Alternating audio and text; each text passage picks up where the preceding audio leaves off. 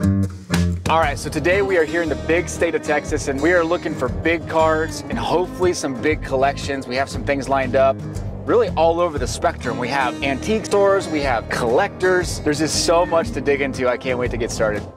The history of sports cars goes back over 100 years. We are on the pursuit to find the biggest and most interesting sports card collections across the United States. Join us as we travel the large interstates and the narrow unpaved roads in our journey to continue chasing cardboard. Navasota, it's a sweet little town. Oh, I love the smell of vintage. This is the beauty of antique stores. We are here at the Navasota Emporium. So when I look at these antique stores, you just start to kind of get a lay of the land and see if there's any collectibles. And I can already kind of tell there's some things in here that are gonna be pretty fun. I'm not a doll person, like that stuff creeps me out. I mean, how does that not creep anybody out? So here we got some starting lineups. And these are unique because, I mean, these were super popular in the late 80s, early 90s, but they become really a very unique set that people gravitate towards. Like in the 88, there was a regional print run of certain teams, and the Utah Jazz were only regionally printed. So you can go back and get Karl Malone and John Stockton, and they're worth hundreds of dollars. And of course, you got the big names like Michael Jordan, Ichiro, and Ken Griffey Jr. So what a lot of people do is they cut the card out, and a card in good condition you can send in to get graded. They're worth some pretty good money. They got some cards in a glass case. So yeah, there's some very unique stuff. Like these came out of 1980-81 Topps basketball that came in every pack, and they're just little mini posters. So yeah, once again, here's a good reason, and it's even open, so I'll probably take a look at it.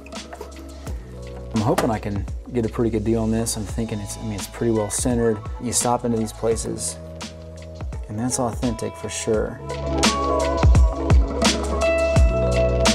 All right, so the Navasota Emporium totally delivered. We came in, I was able to get this 1963 Mickey Mantle for $100. They were super cool about it. It's about a $300 card. Made their day, obviously made mine. This was well worth the trip. This is why you stop at antique stores. So I've been a collector for over 20 years, really since I was about 18 years old when I really started taking it serious and had my own money. And I remember even back then, I would stop in, driving from college to home, and I would pull off into an antique store or a thrift shop, and I would search for those bargains. So we have a really great lead with a guy named Frank, whose dad really went around for years buying up inventory from card shops. And he's got an entire garage full and potentially an entire storage unit full of cards that I can't wait to dig into.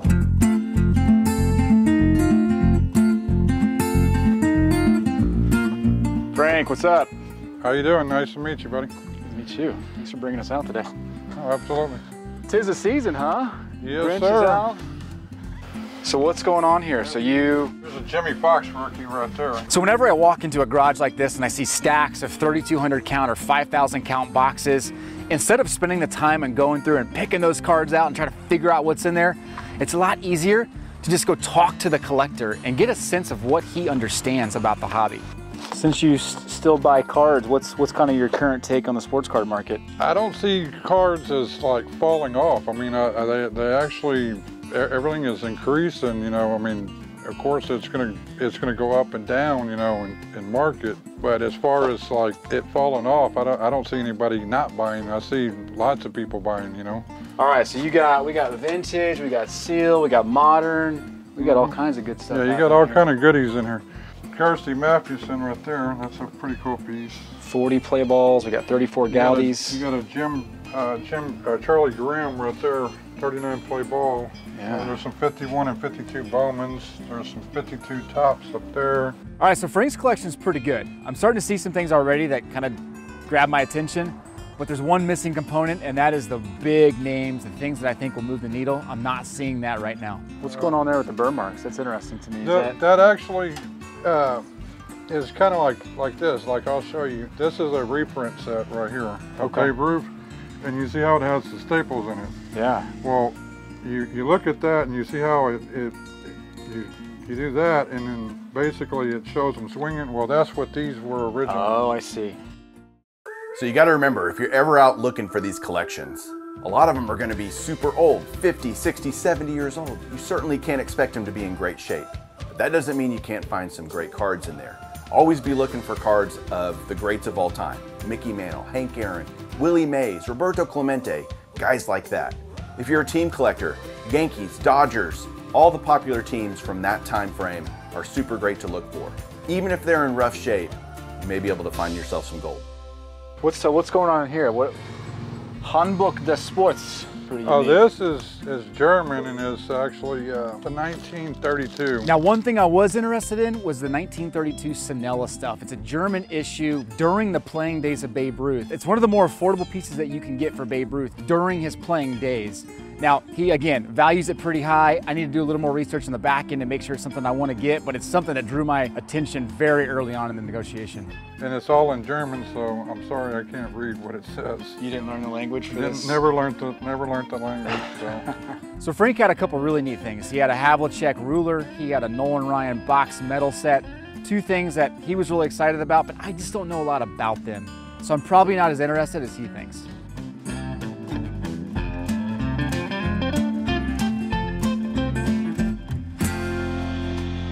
I got to about 50K in total value from my own just quick look. The $1, $2 cards, I mean, you and I both know, no, it's just, this takes too much time for me.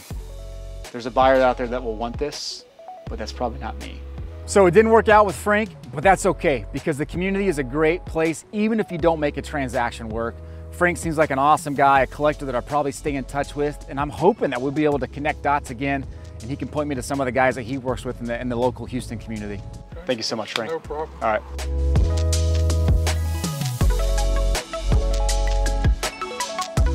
This place is ginormous. Everywhere you look, aisles down for, feels like a couple football fields long. I think there's over 250 different dealers that have booths here. And yeah, we've already started to see some really cool card stuff. I can't wait to show you.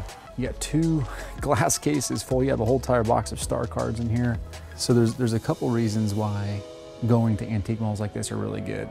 One, people tend to forget that they have cards here, and prices change so fast in the hobby that you can find some pretty good values, some arbitrage opportunities, you know, from the prices just moving in the hobby. And 2, people just don't come here, right? You don't see a lot of foot traffic, and so because of that, you see booth sales. You see right here, booth-wide sale, 20% off. You see that pretty commonly across all these booths, and so you can find good discounts on some of these cards.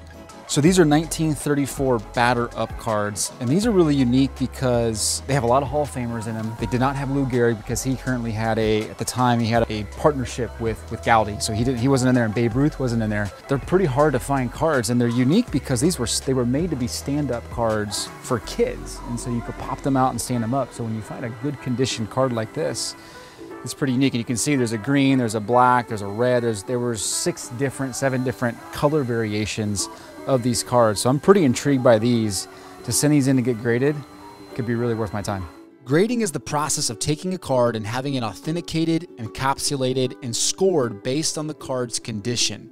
It's used to preserve the condition of the card, but also add value to cards that are truly in mint condition. There are plenty of options when it comes to grading cards like PSA or BGS, but the company we trust the most with our vintage and modern cards is SGC. They've been around for 20 plus years, they have a fast turnaround, and they've always taken good care of us.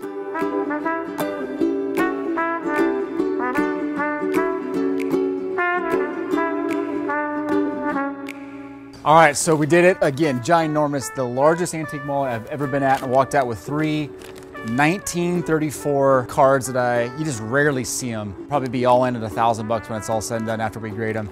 You know, 3 cards that I'm just really excited to own.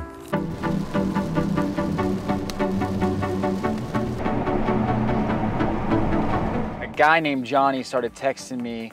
We tracked him down about 5 weeks ago, kind of initial conversation. We told him next time we'll be in Houston, we'll let him know. Well, long story short, the guy started texting me today asking if we were interested again. He's about an hour from us right now. He's already started texting me pictures. You always want to get pictures of these things before you drive, and like all of this is kind of meh, but as you look through here, I'm looking for something that might stand out. This right here is intriguing. Planet Metal Jordan can definitely be an anchor card here.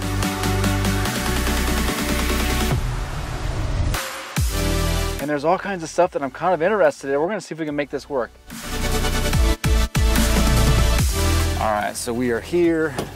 We were able to work out a deal with Johnny to close this basically lot of about 5,000 cards. Super cool guy. I'm excited because there's a lot of late 90s stuff, basketball stuff, some football stuff.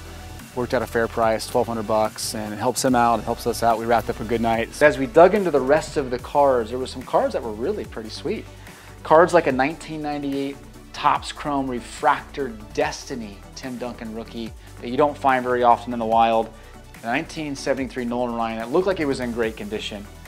A Peyton Manning Collector's Edge rookie, numbered to 5,000. A couple more Peyton Manning rookies, a gold label, a black diamond, a score, a Fleer.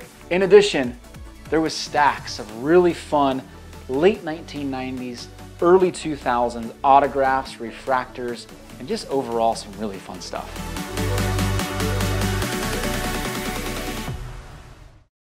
Next time you're in Vegas and you want to hunt for some cards, go check out the Awesome Card Shop. They're the hippest card shop near the Strip. Mention Chasing Cardboard and get a free bonus gift in your next order. Stop settling for normal and come be awesome at the Awesome Card Shop. Now, back to the show. Mark. Hey man, how's it going? Up? Hey. Bring us into this. Yes, sir. So this is Mark. Mark got connected to me through Frank. Frank was awesome. The deal didn't work out, but the community is such a great thing within our hobby. He trusted us, connected me with Mark, and here we are looking at his collection. How did you get the collection? So is this a combination of you buying over the course of the last 2 decades? Yes, from different places, from different platforms, of local platforms, and then eBay. So Okay. you got pretty much everything. Kind of show me around a little bit here. Okay. What's going on here? So basically, you got each box is like, this is a baseball autograph. Everything in here is autograph and baseball. And then you go into this box, this is all 65 cards, basketball patch cards. So looking at his collection, one of the things that stood out to me was that he had a pretty defined strategy. He was going around and doing what I do now, and that's buying collections. And he's done that for well over a decade. And you can see just from the sealed wax and just boxes of kind of semi-sorted stars, he was buying not just collections from people, he was buying collections from stores, from hobby shops, which is always kind of fun. So each box is actually, these are all football patch cards, so it's over 200. Some of these are just basics, higher end cards. Okay. And then you go in here, you got a box of graded. This is just baseball graded stuff. Okay. And then a little better football stuff here, and then basketball, some of the vintage basketball stuff in here. Anywhere and anytime I could find someone selling cards on the local platforms or heard of someone selling something, I go there, and I usually don't even go through it. I just had a little bit of money. And back in those days, really, cards weren't really expensive. You could buy a truckload for 500 bucks, and you'll get some good cards and mostly commons. That's how I learned, and then you end up looking for the right cards. You know, the crazy thing is, about 2 weeks ago, I was looking through one of these binders and I found that card in there. And I said, man, that's gold refractor, so it must be worth something. Yeah. And I looked it up, and sure enough, it was decent. The things that I gravitated towards were immediately the things on that middle table. I was starting to see some really cool cards, the Jacob deGrom gold refractor, the Ken Griffey Jr. refractor, a lot of modern stuff that he had kept in really good condition. Caught my eye right out of the gate. You know, it's close to $500 to $1,000 if you get it graded, and who knows where it might go. What would be the best? Because there's so much I want to take here. Should we make offers on certain cards? So I went into this thinking, I'm going to pull some cards out of this, and I'm going to find a way to kind of build up a pretty good lot to walk out with. But I could tell pretty quickly, Mark was interested in just selling everything. Sell it all. You want to sell it all? Yeah, sell them all and moving on to other things. So I would say, I don't know. I mean, what are you thinking? I mean, what's the ballpark? Give me 30,000 range. Okay. There is some good stuff. You just got to dig through it, you know. Yeah. Man, I wish I could find you some bigger cards. So obviously, when you're connecting with a seller like this, you know that he knows what he's doing, and so you're concerned. In the back of my mind, I'm thinking, okay, is he taking a lot of this stuff out? Has he already sent a lot of this stuff in for grading? I'm not saying that Mark did, but it's definitely a concern as I started to go through this. What the heck did he pull out of that thing? At Top Shelf Breaks, we offer all major sports, WWE, Star Wars, and all things pop culture. Top Shelf has you covered with certified Fanatics memorabilia and unique collections. Visit TopShelfBreaks.com and use code CHASINGCardboard at checkout for 15% off your entire order. Click it or hit it. Let's get back to the show.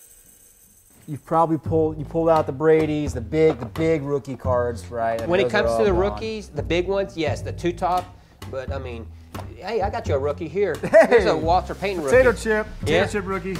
Okay, so you're thinking around 30. I'm about 15. I mean, can you meet somewhere closer in the middle? Do you think we can come? I think I could. I mean, what about 18? Ooh, man, no, I can't do that. 25, I could probably let it go, but won't tell my wife. But I want to go all cash. So if we can. You're doing cash. If we can do cash, I could do 20 for you. Okay. I'll take it all tonight. Oh, let's load it up. I could do 20. 20? 20, I could do 20. Overall, the collection was great. There was a lot of things that I know really well. There was a lot of things that I thought were obscure enough for me to take a chance on. And there were a lot of things that were just sure bets. So I think all in all, I felt pretty comfortable with the deal.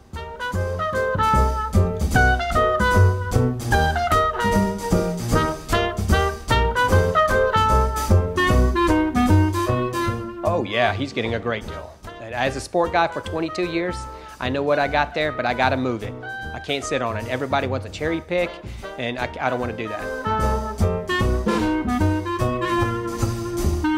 Mark is a great guy. Somebody that I think I could probably sit down with and talk cards with for hours upon hours. How long did that take? 2.5 hours? 2.5 hours later, huh? What an awesome few days in Texas. So here's a recap. At the antique shops, I snagged a 1963 Mickey Mantle for $100, easily worth up to $300. Then the batter up cards for $700. Being in such nice conditions, I'll get those graded and possibly double my money. With Frank, we couldn't work out a deal. But Mark delivered with one heck of a large collection, a collection that I'm still going through. But I've already found cards like a Jacob deGrom Gold Refractor rookie, an amazing 1997 Topps Chrome Refractor King Griffey Jr., Jerry Rice rookie, a variety of Tom Brady's, and a sneaky good Michael Jordan starting lineup card. And I can't forget Johnny. What a pleasant surprise. His collection came through with the Randy Moss auto that's already sold for $450. The Priest Holmes 1/1 that went for $150. An Allen Iverson Black Diamond for $400.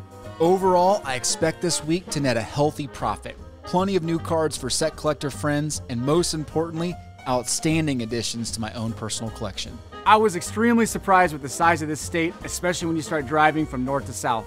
But we were able to connect the dots from Frank to Mark, and even a surprise bottom of the 9th inning collection from a random text that we got. You couple that with the antique stores and all the other fun things along the road, and this has me excited about what chasing cardboard is all about.